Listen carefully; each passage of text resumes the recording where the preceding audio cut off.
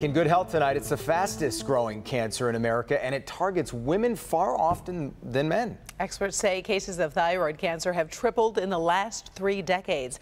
Our Dr. Frank Matorge is here with the warning signs you need to watch out for. Yeah, Karen and Jason, also, the thyroid is a small butterfly-shaped gland at the base of your throat.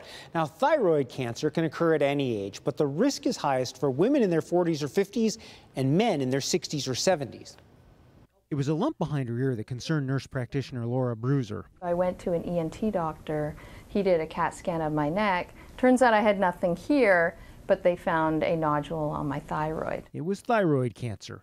Laura had to break the news to her 8-year-old son. He just looked at me and said, "Mommy, are you going to lose your hair?" And I said, "No, I'm not, honey. It's not that kind of cancer." Laura is among a growing number of women in particular diagnosed with thyroid cancer. If you're a woman and you live long enough, you will develop thyroid nodules. Now, not necessarily thyroid cancer, because most thyroid nodules are not cancerous. The American Cancer Society says women are diagnosed 3 times more often than men. They took out my whole thyroid. I had 3 nodules, and they took out 22 lymph nodes as well. Symptoms to watch out for include a lump or swelling in the neck, pain in the front of the neck, hoarseness, a constant cough, and trouble swallowing or breathing. I was having problems swallowing, and I was having horrible sleep issues. Just a week after her surgery, Laura finished the Jingle Bell Run with her husband and son. We did that as a family 7 days after, so that felt great.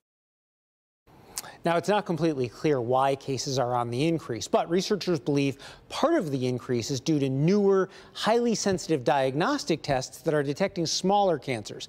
Now, the 5-year survival rate for people with thyroid cancer is 98%, so it is highly treatable if you do not ignore the symptoms and it gets identified. Absolutely. Tackle it when it's there, when you see that. Right, and just be vigilant for the signs and symptoms. All right. Thank you, Doc.